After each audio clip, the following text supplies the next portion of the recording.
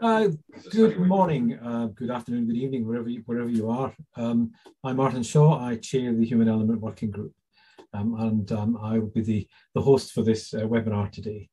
As many of you may know, the Human Element Working Group and IMarEST have been heavily involved with an organisation called the Human Element Industry Group, and the Human Element Industry Group are looking at enclosed space deaths, which are one of the most prolific causes of occupational deaths in the marine industry.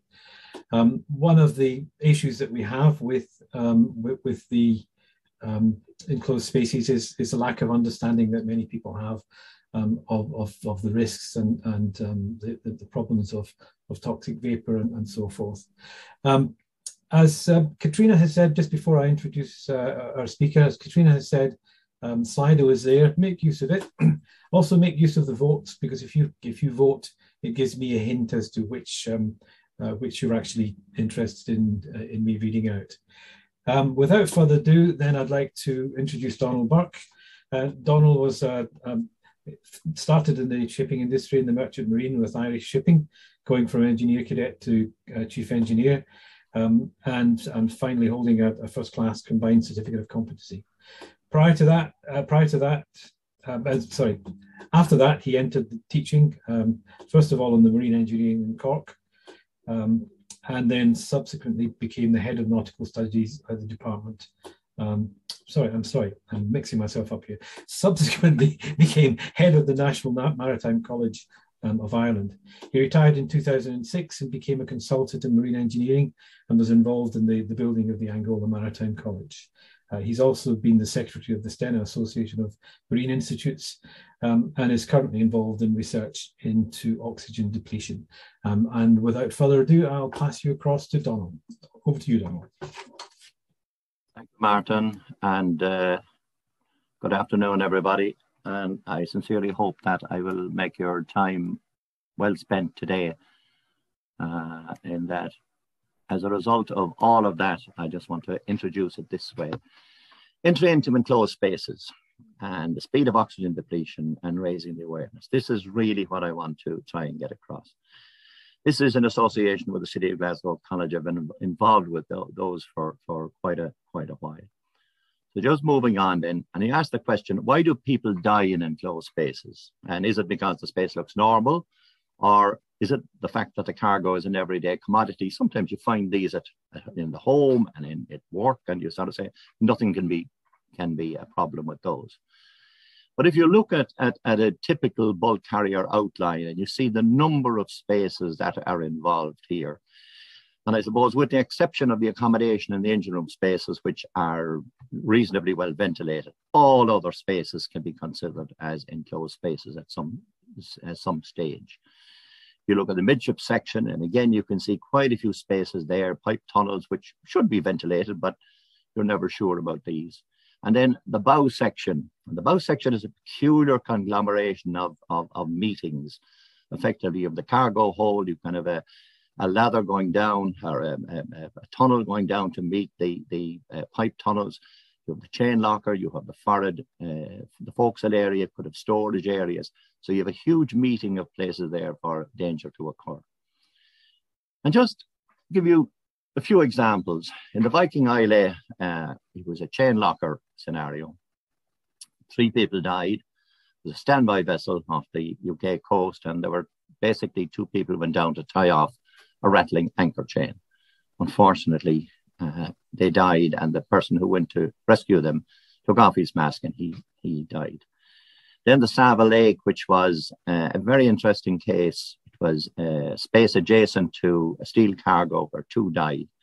And basically, there was a ventilation trunking in the storeroom, and this had been cut to allow for the removal of water and cargo residue.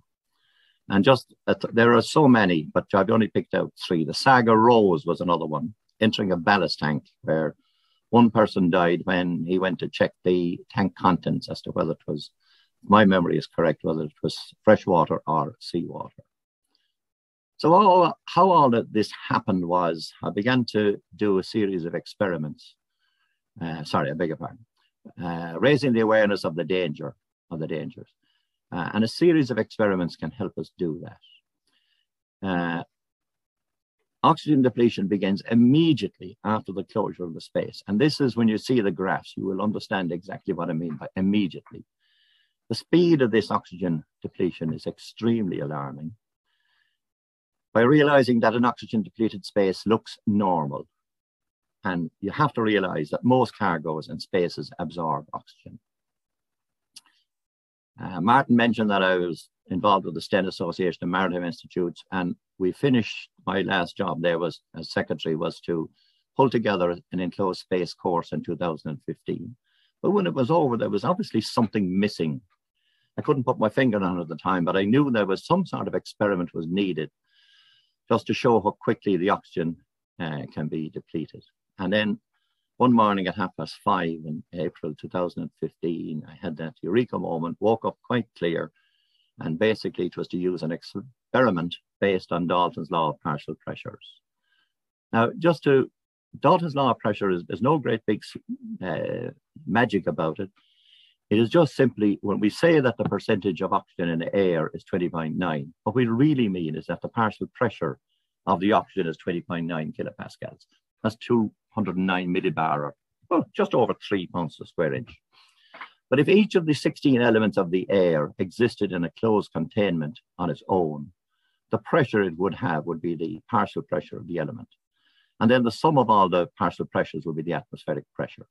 So here's just a simple diagram of the 5 main constituents: oxygen, nitrogen, argon, some moisture, and carbon dioxide, giving you the air scenario and that's the atmospheric pressure.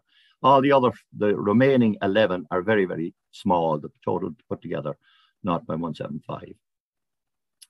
So if all the oxygen in an enclosed space is absorbed through rusting, the pressure within a closed containment will be reduced by 20.9 kilopascals. In other words, you can show a partial vacuum effectively in a closed containment.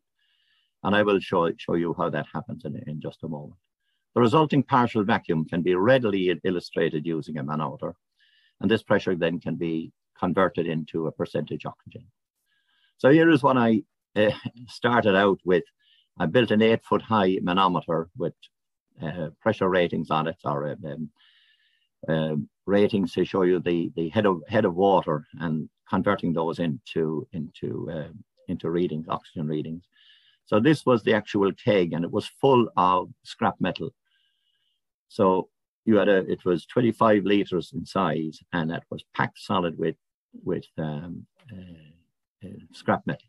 And here you can see in the top photograph here, you can see the water level when the full partial vacuum had been, I know that sounds a contradiction, but when the partial pressure had been reached, oxygen had been all depleted, the water was up there, and you can see on the other photograph here, it was right down to the bottom. That coincided with particularly high atmospheric pressure, which does affect the experiment. And this is what I used as the initial experiment.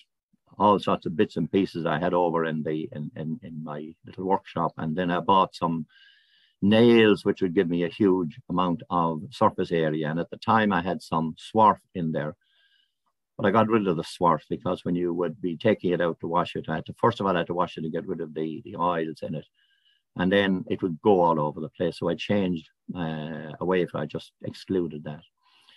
And here gives you some simple idea as to the dangers involved with the different oxygen levels. So the green basically is down to 19.5, where that is the safe area. And then from 19 down to 15 here, you're talking in terms of impaired coordination and decreasing ability to work. But you go from below that down to 14, down to 10, you get this thing they call blue lips and oxygen deprivation and poor judgment. And this is actually similar to what would occur if you go mountain climbing, and the percentage oxygen is also reduced there. You do get blue lips, and you do make poor judgments up there. Below 10%, you're now into the deep, as I would call it, the dire straits area. mental failure, fainting, nausea. I would suggest to you that after that, your chances of survival are extremely slim. They are bad in 14 and 10. So what I did was I created this manometer and the different manometer readings then of, say, 92 millimeters of water, and you were down to 20% oxygen, 143, and you were down to 19.5, and so on, right down to 2131 millimeters, which meant that you were basically, all the oxygen in there had been depleted. Now, again, I would say to you, look, there's the 10% level there, and below that, you're in dire straits. And below 6, my belief is that you are pretty well dead. So look what happens when you, the first set of experiments were the closed containment experiments, and they were at 10 degrees centigrade. Now, it's also important to notice the permeability of the space is about 90% free air space inside, or 90% ability of water to enter the space. But I'm more interested in the air content. So you had a lot of air in there compared to the surface area. But look at the time it took to reduce to 19.5%, only 1.45 hours. And it's down to 6% in 28 hours. So all of these went down to almost zero. But I've just chosen those three as the worrying, as the important points. 19.5, where you shouldn't go in after that. 10 is where you are in dire straits, and 6, not good. Look what happens when the temperature then increases to 23 degrees. Your time for the oxygen to deplete to 19.5% is now 18 minutes. That's 0.3 of an hour. And down to 6%, it's 2.41 hours. But this is frightening. And I can tell you that the very first experiment I did when I thought, I really was trying to figure out, is this going to work in the first place? And it was so frightening that I could not sleep that night. And the reason I couldn't sleep that night was I'd been in those areas long time ago. And I never knew anything about the speed of oxygen depletion like this. So this is what the graphs look like.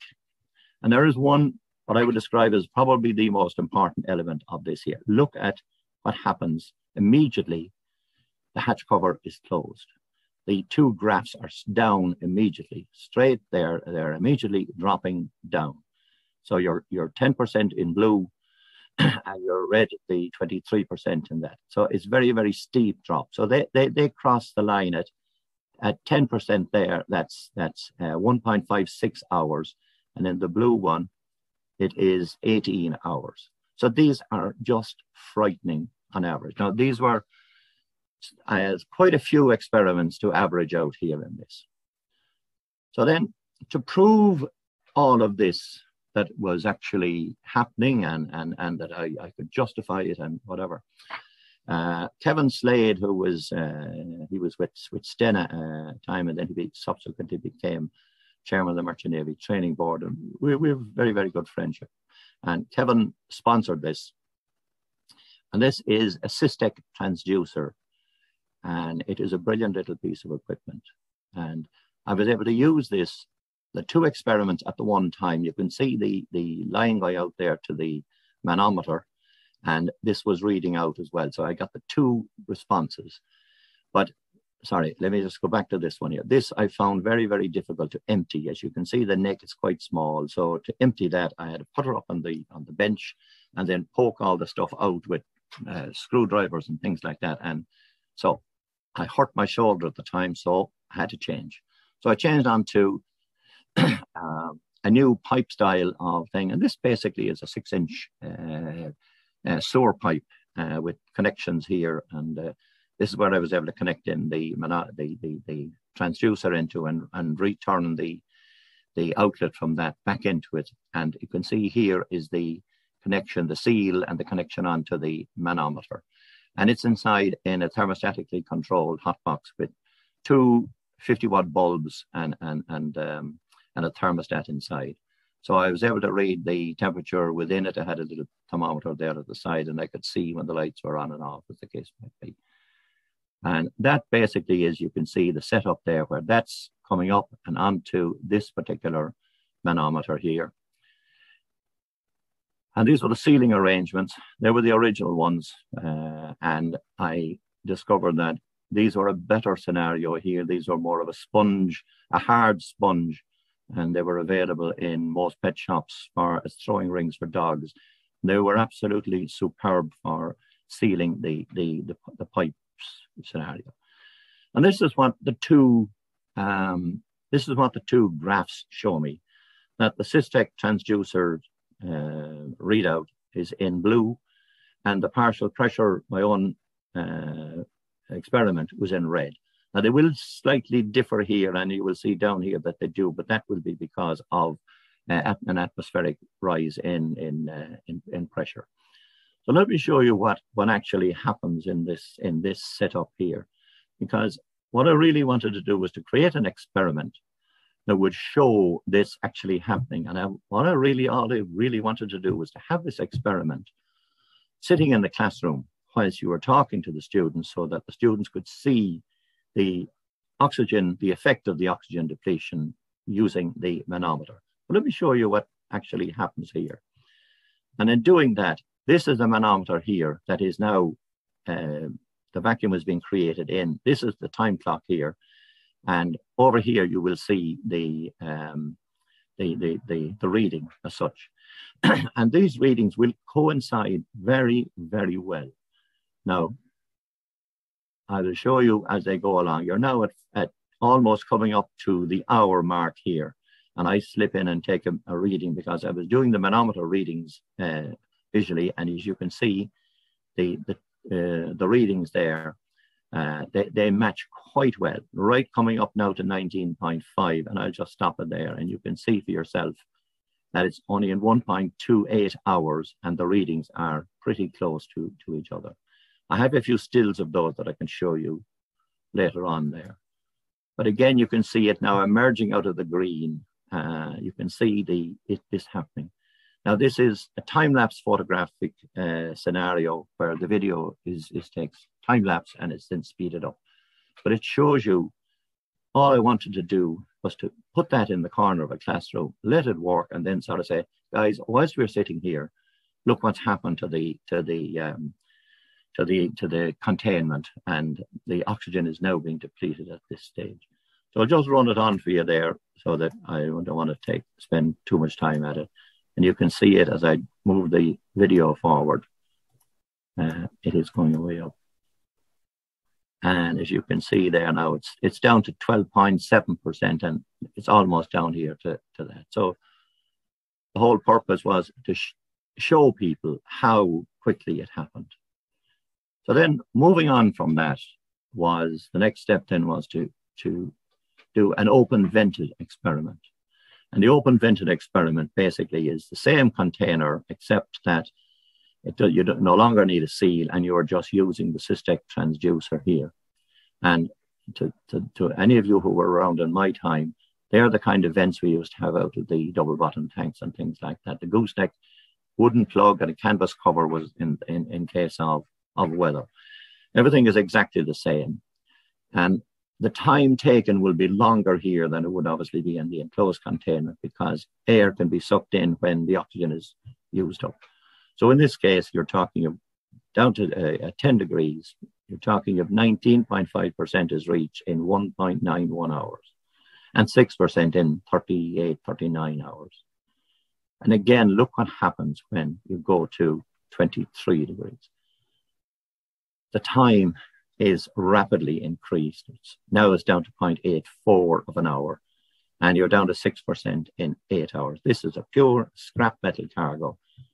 Cargoes that have been carried around regularly, and if they're loaded wet, or in raining conditions, and of course we do get a lot of rain in these climates here.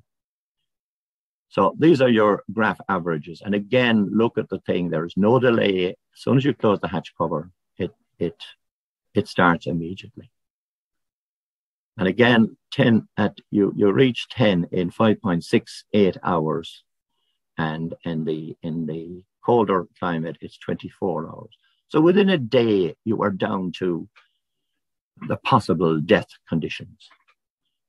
Now, we hear a lot of talk about adjacent spaces and connected spaces, and one of the things I showed you there earlier, one of the cases I showed you was where ventilation trunking, there was a cut in the ventilation trunking. Well, Kevin Slade suggested one day to me, how could you use this to show adjacent spaces being a problem? So I thought, I said, yeah. And anyway, any leakage between the cargo spaces can cause depletion in the adjacent space. And this could be cracks or access doors or whatever. And if it's big enough, then depleted air or toxic gases can enter the adjacent space. Maybe just at this moment, I like to explain things to students in this fashion where you show how things happen. So I like to do it in stages. And if this is the cargo hold here, 21% of it is oxygen. So when all that oxygen is used up, it's replaced by this amount of air, which is exactly the same size. And it has so much oxygen. When all that's used up, it has this amount of air to replace it, and so on as it gets smaller. But it does elongate the time compared to a completely sealed one. So to illustrate how an adjacent space can be affected, made up this pipe here with two ends on it. That one is open completely, so it's connected. So the pipe is connected to another manometer there. But this end has a bit of stud bar in it, and then that's connected onto the main, and that's the stud bar. So this is a replica end as such.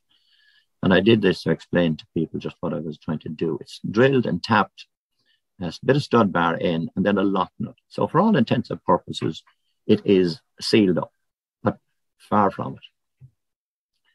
The bar, the stud bar, basically has space between the threads, because if it didn't have space between the threads, there was no clearance, you couldn't put it on. So you have a space there between the threads. And I was able to measure by movement of the bar and then the angles and things like that the clearance opening was actually 0.426 of a square millimeter. And for the size of what I had, there was 10 spirals to enable the air to clear the threaded portion. And this basically was the setup I was using. There's my main simulated cargo hold connected to this manometer. And then this little adjacent space device here is connected through this valve here to this particular manometer. So what happens is when I open that valve, and I have a partial pressure existing in this one, when I open that valve, the air is sucked through that, out of there, into this, and the pressure in there will increase because there's new air being added, and the pressure in there will suddenly be at the same pressure as is in here. And I'll show you that. And it takes just a minute before I started, but there's the existing simulated cargo hold there with the partial vacuum in it. I can only show the top end because it's another 4 foot down the bottom. And there is this one here, and you can see it's pretty level there at the moment. So when you start, look how quickly the air is drawn out of the adjacent space little model. And the pressure inside in the main container drops down. So it just will keep on going. And if you look, it's only 13 minutes. So it works out that under these circumstances, it takes about 40 minutes to equalize. Now, this doesn't happen this way in real life, but it's only just to demonstrate how easily it is for air to be drawn in through a very, very restricted opening. Something that you say, that really doesn't happen, but yes, it does. The smallest opening, you can take air out of the system. Something like 40 minutes, they were equalized. This would be happening normally on an ongoing basis.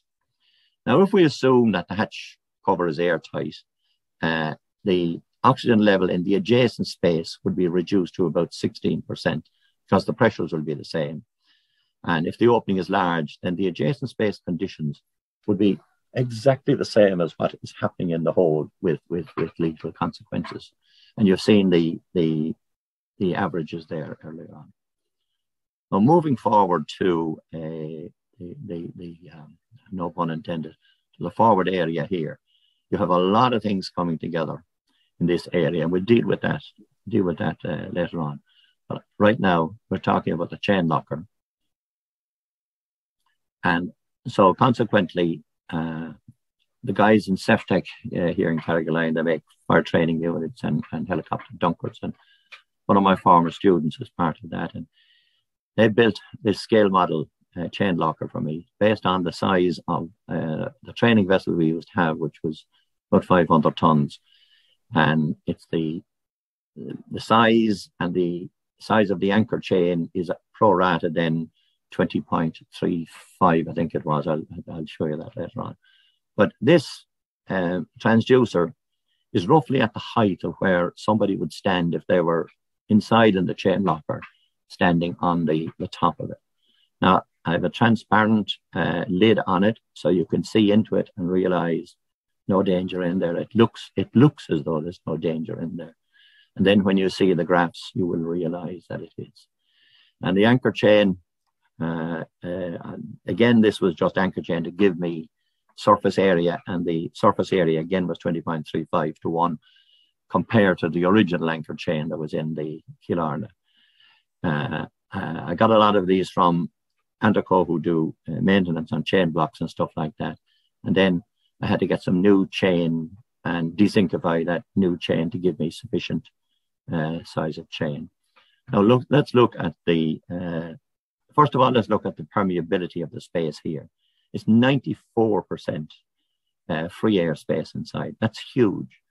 But look then at the time taken for the oxygen to deplete to 19.5%. Now this again is at the 10 degrees centigrade. So in 4.53 hours, the oxygen level in the chain locker is down to 19.5. And in 58 hours, it's down to 6%. So within just 2.5 days, this is, you're in deadly conditions in there. Now, again, when you go to 23 degrees, it's more than, the time is more than half. So again, when you see this, there's the surface area and the air to steel ratio is there, 20.35 to 1. These are the graph averages of the chain locker experiments that I did quite a few of these. And again, I just keep on harping. Immediately you close up the containment, the oxygen level is depleted. So when it comes to 10%, you're there at in the warmer conditions, you're 17 hours, and when it's 23, you're 38 hours. So these are absolutely and utterly frightening. On both of these cases, they went down to 1% oxygen. So frightening. Now, this is refreshment of chain locker. I was able to do that, and I was able to remove the lid and then simply replace it with another cover, which had an opening that would be prorated to what was there. And what this does is it gives an indication of the dangers of premature entry. And again, this would have been the case with the Viking Islay, I presume, that once you open the door and you go in, well, this is really, really dangerous. So there was the natural refreshment of the thing. I opened, I disconnected one, moved one off and moved the other one seamlessly across. And then this opening here is the actual opening size of the one on the Killarney. And the air then went in and displaced the stale air inside. Now, I'm going to be a small bit careful here. I'm not going to give you actually details, but I'll give you close enough. But the first thing I have to tell you is that this is specific to just one vessel, because that's about the only one that I could lay my hands on that I knew what I was doing. And the time to refresh there will vary, and it will depend on the ambient temperature, but it can take up to 4 hours to refresh to 19.5%. Now, if you go in before that, you are without question in danger, unless you ventilate it and test it. Now, if the access to this door is through another space, then of course the time taken can be elongated. In addition, the door position is assumed to be at the top. And if the door is on the side, natural refreshment will only occur up to the top of the door. So I just want to point out to you that immediate entry will be fatal. Now, moving on a little bit to the last piece of what I want to talk about today is ballast tanks. So you're talking about double bottom tanks here. And I want to pose you just a couple of little scenarios here. In the old days, in my time, the double bottom tank entry points used to be roughly at A and B, as the case might be. But now if you pipe tunnels and things like that, you could come in the side here at maybe C or D. You could also maybe on wing tank access as well. But I want you to consider person at X or Y, as the case might be. These are the people these are the spaces where if people go in, it's going to be difficult extraction or extrication, whichever we use to put it. And there's your wing tank access there. And they're quite small. So again, part of this is in another paper. So these elements here are not. So I did a whole series of experiments, but I'm only going to discuss just two of them because three others are in another paper that is under peer review at the moment. Now, these are 42% bare steel and 30.47 bare steel. Now, this was a tank that made up, the guys in City of Glasgow College who I work with on this to take it forward. And they made up this double bottom tank for me here with 8 steel plates, and these intermesh just like the dividers in a wine box or something like that. And where I got the idea of this originally was from Lloyd Surveyor in Belfast, Graham Knowles, and Graham showed me the method that they classify the coating breakdown, and I thought, oh wow, that's a good way of deciding this. So I said here, with this, what you are looking at there at the moment would be 48% bare steel compared to the lid and the sides and the whole surface areas. And then by replacing one of these steel plates with a plastic one of exactly the similar size and openings and cuts and everything in it, that would reduce it down to 42%. And by reducing it further to 36 and to 30 and 24, so you can have a mix of plates to give you a good cross-section of bare steel areas. So there basically is your tank with vent. This is the up vented scenario again, which is there, and the transducer there as such. And what I came across here was, and again, it's exactly the same scenario that I'm trying to get across, is that as soon as you close it up, the oxygen level begins to deplete. Now with 42% bare steel, you're down to 19.5%. That's a lot of bare steel. And I'm sure surveyors will be laughing and saying, well, that ship wouldn't be going to sea. But it's down to 19.5% in 2.34 hours and 13% in 27 hours, as the case might be.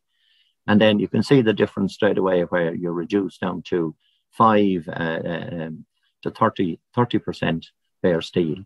The time has elongated, and the time will keep elongating as the percentages go down. So what I was able to do then was to make predictions from, well, these two, let's stick with these two. I was able to make predictions from those as to what would happen at 18, 12, 6, 3% bare steel. And at 3%, it would take you down to 13% in 265 hours. So just picking those two, there's your two basic graphs, and they're quite similar. The 42% bare steel is obviously quicker than the 30% one. And you can see there, it reaches 13% in a shorter time, 135 hours, and this one is showing the same thing, but there, as you can see, they're not. One is about 120, just under 130, and the other 140. Now, you can do graphs then on that. These are the two concerned, and I was able to show on this particular graph now with this oxygen percentages along the bottom and the hours vertically. You can see there with 3%, your graph, you can get a good idea as to what is actually happening. And remember, these can be continued on down to 0 if you feel like it. Just to wrap up, I think this is probably a very, very good photograph, and it shows the inside of the double bottom tank, the cover still in place. And there's the rusted area. It looks normal, but it is lethal. So anybody who would do a risk assessment and say, oh yeah, it looks okay, well, then you really have a problem. But it looks normal, but of course it is lethal. So just to sum up, as soon as the hatch cover or the tank is closed, the oxygen level begins to deplete immediately, and a space may look normal even though depleted of oxygen. So the rest is how I would talk to students. Treat all enclosed spaces as unsafe. All bare steel, scrap metal cargoes, chain lockers absorb oxygen. And you should treat all adjacent spaces as suspect areas for oxygen depletion. Thank you. And I would ask you to stay along. Donal, thanks very much for that. Just a reminder to everybody, if you want to add some questions onto Slido. Also worth mentioning, Donal mentioned his paper. That paper is available within IMarEST already in JMET, inverted commas, and another paper is in the pipeline, if that's not a bad pun. Let me sort of pick up a couple of points about this. The work that the Human Element Industry Group is doing at the moment. One of the things that we're considering is connected and adjacent species, and there are a number of cases where holds which are containing oxygen depleting cargoes are connected to a working space, and a number of deaths have occurred in those cases. So I guess the thing for me is connected species. Anything that has even got the slightest possibility of there being a channel through to it should be just treated the same way as an enclosed space. Would that be the case? Yes, that is absolutely true. The slightest. The reason I made that little stud bar going through the end plate there was to illustrate just how such a small little space can actually permit the air to be drawn through. So anywhere that you have either a leaking door, for example, and you did send me a lovely photograph there of one of the doors that was very rusted and things like that. But I had so much stuff I didn't particularly use that. But anywhere that that the door is not sealed, there's a leakage, you're in real trouble. I guess the way I would look at it, and the way that we're thinking about it from the point of view of changing regulations, is that anything that has any connection path between a hold and a space should be treated the same way as the hold. Yeah. And so that there is a likelihood that space will be oxygen deficient, and when it gets to adjacent spaces, we're really relying on there being some sort of a failure of the watertight or gas tight integrity between the two spaces, which could be as trivial as being a nut that's not fully tightened or anything like that. Yeah, the other scenario there was, and again it was something you had sent to me, was the Australian lathers. Frightening aspect. I have never come across those, but equally in log carriers there's the same problem with stairwells. The stairwells go all the way down to the bottom as such. And of course, there are openings between the stairwell and the cargo hold, which are not sealed. So the stairwells there are exactly the same conditions as prevail within the cargo holds as such. But that's for another day. I've been doing some other work on that. Would you see 23 degrees as is a sort of typical temperature for an enclosed space on board ship? And I'll explain to you why those temperatures, they just happen to be the 10 degrees happen to be the temperature that I was in my garage at the time, but it also works out to be roughly about the average sea temperature around Ireland and the UK. In fact, it's the annual average temperature is 11 degrees C in the UK and Ireland, and the 23 would be off the coast of Africa and Las Palmas, between Las Palmas and Gibraltar during the summertime. So they're relevant places to be. And put it this way, you could keep on doing experiments for years on different temperatures, but you really won't prove anything. Those two extremes, two norms, I should say, of 10, 11 and 23 are a good enough example to say, okay, if it's so much at 10 or 11 degrees and it's so much at 23 degrees and you know the local temperature, well, you'll be somewhere between the two of those. Am I right in saying that some of the cargoes that we're talking about generate their own heat as well? That would be a case. I deliberately didn't get into that because I didn't want any possibility of a fire occurring within my house, my house. Yeah. And you can imagine trying to explain that to the insurance assessors. but yes, that would be the case. So that was why I steered away very much from swarf as such. You mentioned that I'm feeding in some of the questions that I've got in front of me here. You mentioned you could carry on doing a lot of experiments about this. Are you aware of anyone having done this experimental work before?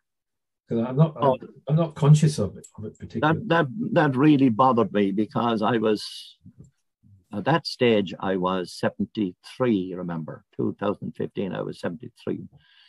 I was searching the internet and wherever I could find, and I could get no answer whatsoever as to how quickly oxygen depleted. It was just I searched everywhere. No, perhaps there are, but I certainly couldn't find it. And the guys I worked with in Glasgow and Kevin Slade as well, none of us could find any reference to the speed of oxygen depletion.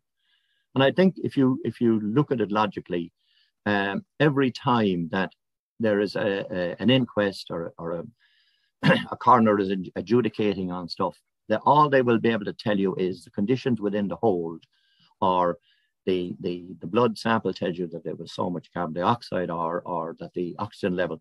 But there's no, to me, I couldn't find anything. Now, perhaps there are, but I couldn't find it.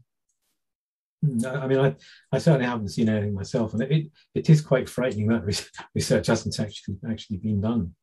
Well, but the experiments that I was doing there, it all started out basically with oxygen depletion, and with the cystic transducer, this was taking a reading every single minute. So there's a very, very good, I have a very good record of everything that happened and the curves and the graphs. So they're very, very, very accurate.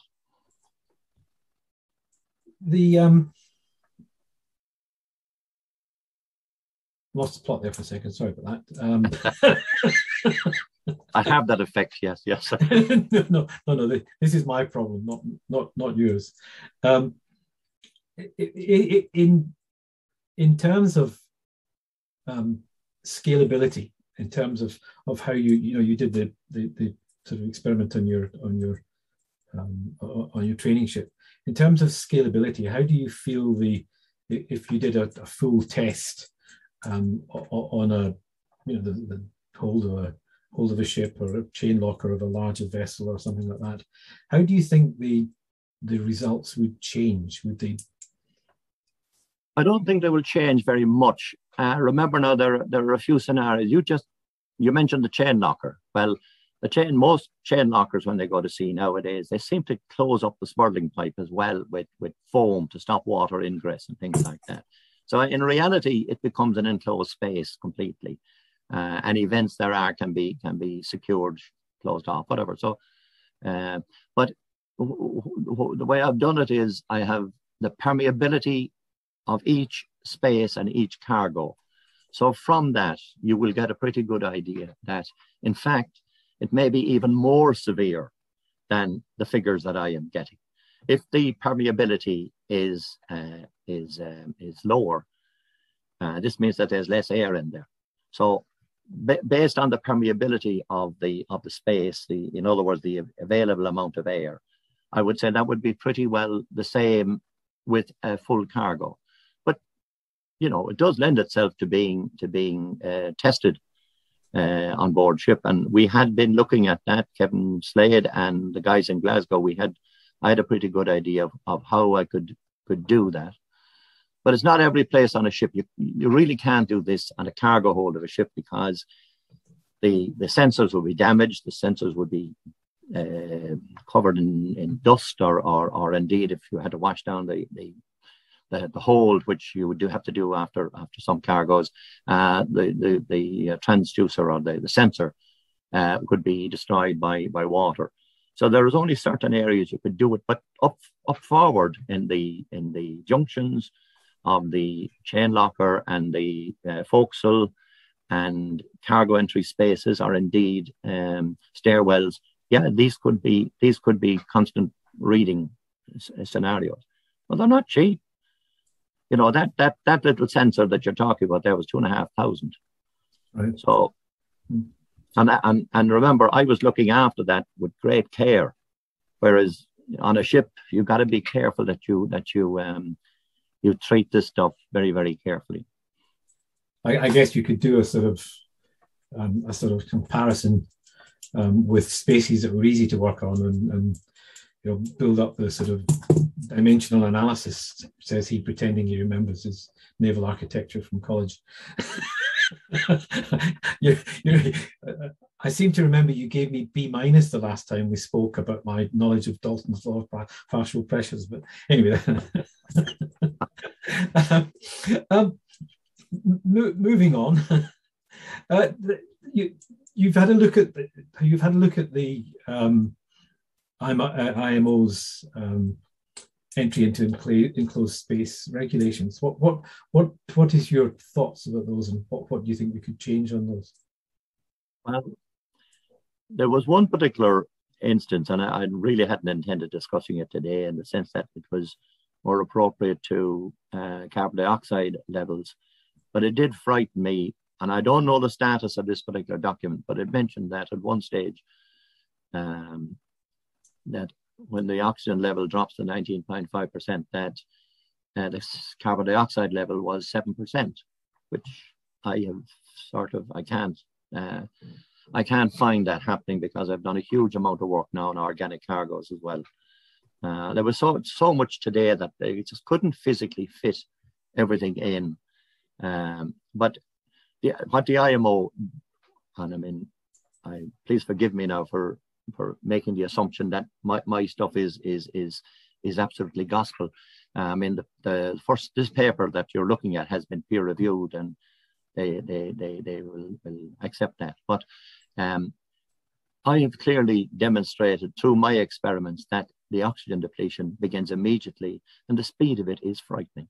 So I would hope, this was always a fervent desire of mine, that I might affect the IMO somewhere along the line and get them to publish the fact that the speed of oxygen depletion is absolutely frightening. That's really what I would like to see happen. Would you like to see IMO bring in a sort of standard of training for enclosed space entry under STCW? Absolutely. I think there is no doubt whatsoever that this is needed. Now, I know there are a lot of companies, and this is what Stena were doing, is that they were creating this course so that all the colleges would have the same course. And I'm not sure what has happened there as such, but yes, there should be, without question. The other thing is, and all I really wanted to do was to create that experiment that you could sit in the corner of a classroom and watch the oxygen level deplete as such. But in realistic terms, it's not everyone would have the interest to do and create an experiment every time a course is run. So a video would be a far better scenario. Something like the video I showed there, except that was time lapse. But to me, that kind of a video running continuously whilst the course is in action, and the lecturer could refer to it and sort of say, guys, while we've been sitting here, look what's happened. Just a question that I've seen on the screen. The person asking the question is, I'll read it out. Maybe that's the best way rather than me reinterpreting it. It would be good if you could clarify if you're suggesting that only oxygen is being deleted from adjacent spaces, or there's just a pressure reduction of air. I think what they're saying is, are you inferring the oxygen reduction just from the Dalton's law of partial pressures, or are you measuring oxygen content? No, I'm inferring that the if the air pressure within the adjacent space is reduced. Let's assume now it's a closed area as well.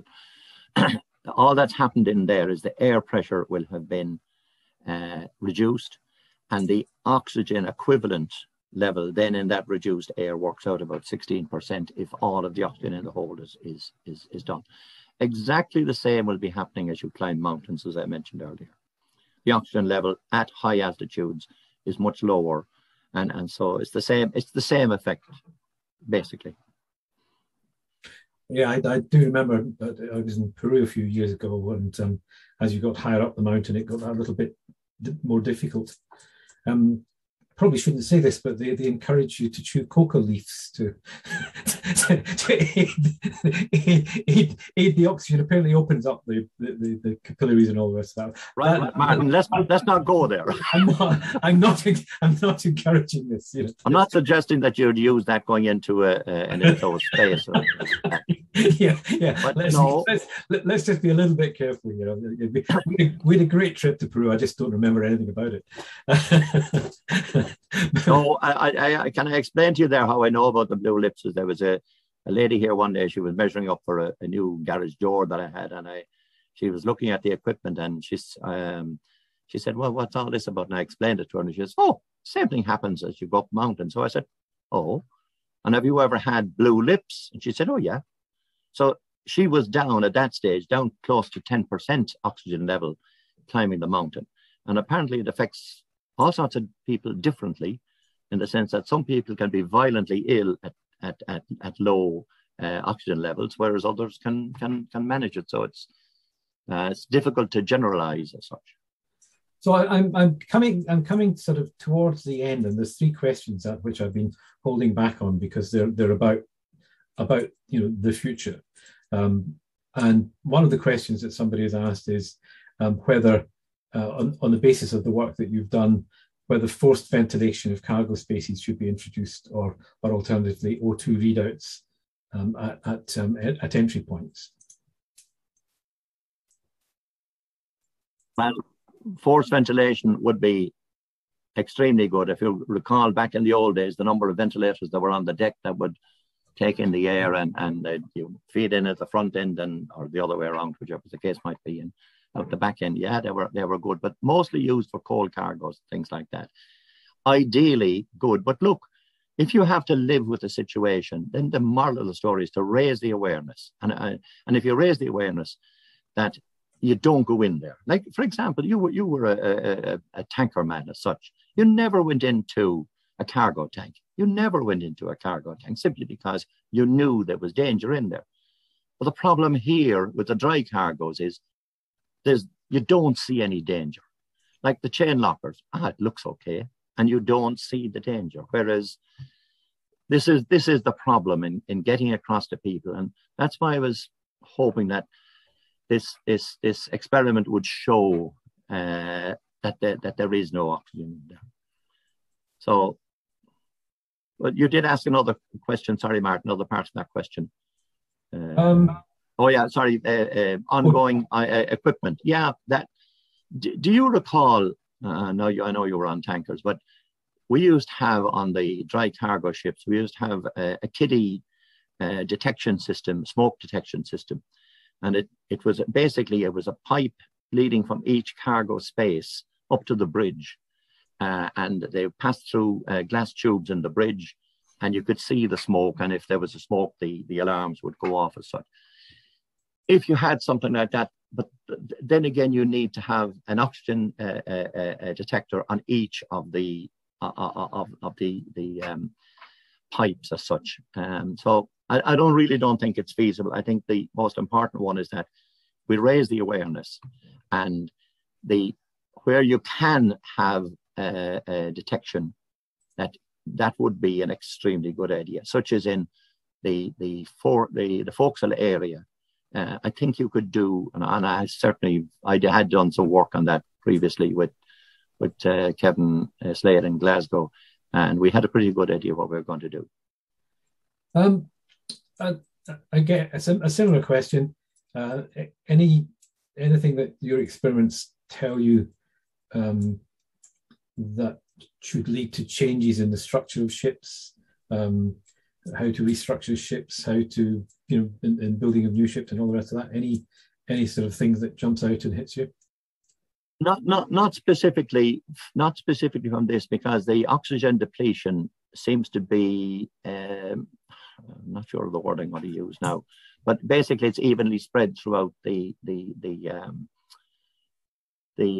atmosphere, whereas in organic cargoes, the carbon dioxide does drop to the bottom, and that's for another day. But I have done some good work on that, and I've been able to figure out the carbon dioxide level at the bottom of the hold as well as at the top of the hold, and by direct readings, and huge. Now, I have seen on some ships where they use gas as the cooking in smaller ships where they use LPG, that they had suctions from the base, from the floor level of the, just in case there was any gas escaped, and they would just simply pipe it outside to the atmosphere, just an extraction fan effectively. So there is a possibility of something like that, but again, it's more for the carbon dioxide. It really, I don't think it would have any great effect other than by thorough ventilation of the whole space. And final question, which is a nice open one. What would you like to see done in the industry as a result of your research? I know you've given us some ideas, but this is your opportunity to round it up and give us a list.